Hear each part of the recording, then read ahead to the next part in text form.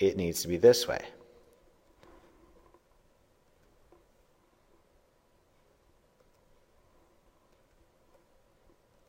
So just as an aside here, we want to calculate what the power would have been if there were 2.667 amps. Again, P equals I squared R. It would have been 2.667 squared times 12.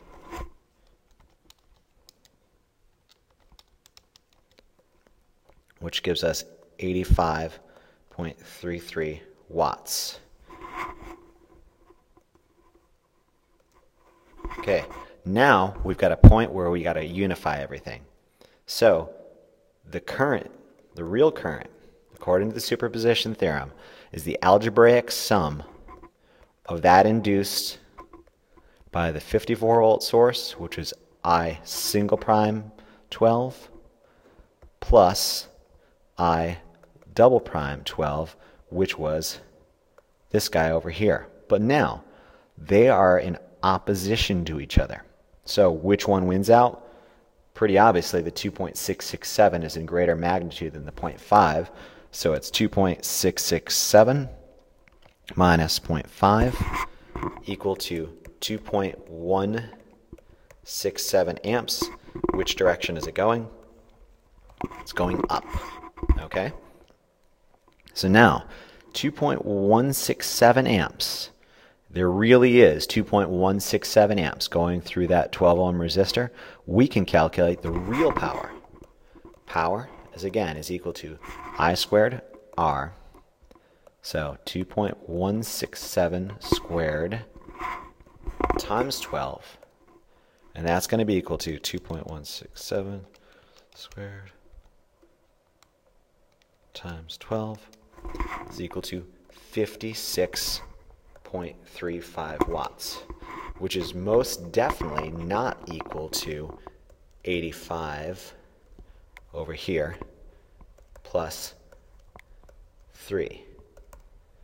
56.35 not equal to that.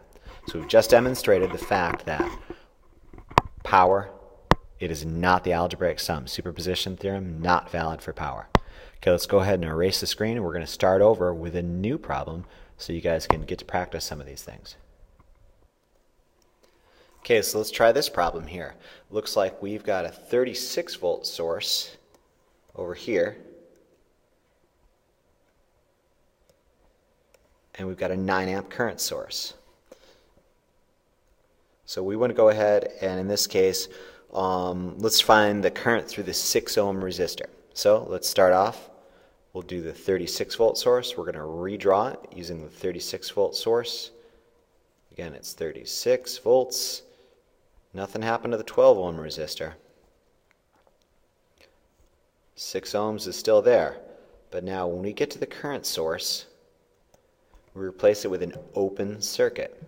So right now, this is a very simple network where we've got a 12 ohm resistor in series with a 6 ohm resistor. Because this is an open circuit here, there's no incentive for the current to go that direction.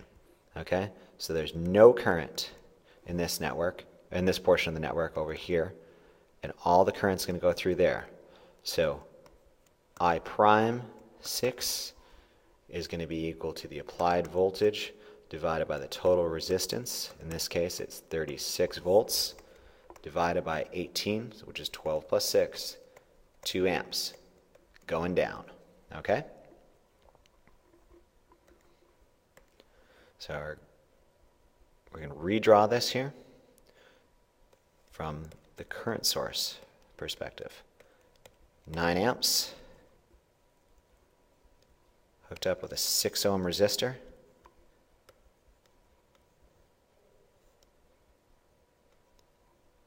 With a 12 ohm resistor, and we've replaced our 36 volt source with a short circuit. So now, because that short circuit exists right there, what we've got is a situation where current's going to come out of the 9 amp source, go this way, and it's going to go that way. and it's going to split up according to the current divider rule. So this is a pretty cool problem because we've changed our perspectives here from the from the 36 volt source to the 9 amp current source. We've got a situation where it's changed from a series network to a parallel network. So you need to keep your mind open to that possibility, depending on putting a short circuit or an open circuit within the network. So, according to the current divider rule, it's 6 plus 12 times 9 amps. We're looking for I double prime 6. So the 6 is the 1, not the 1 is 12.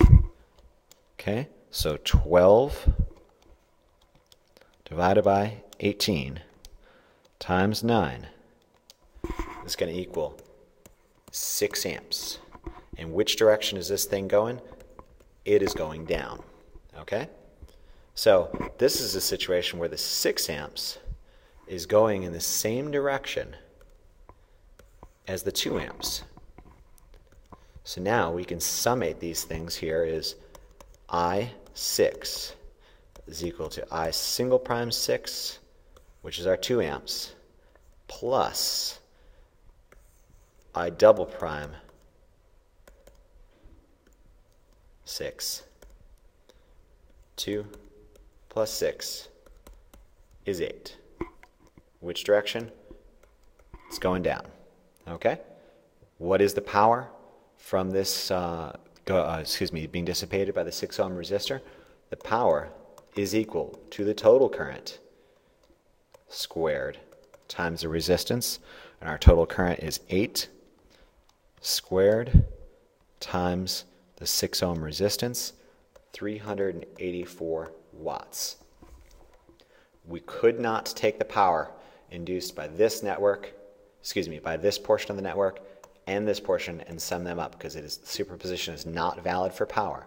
What we have to do is take this total current here and use it to find the total power dissipated by the 6 ohm resistor. Okay, hope you guys enjoyed this presentation. You guys should be able to knock out section 9.2 and do some of the example problems in the back of the book. And we are going to see each other with Thevenin's theorem next.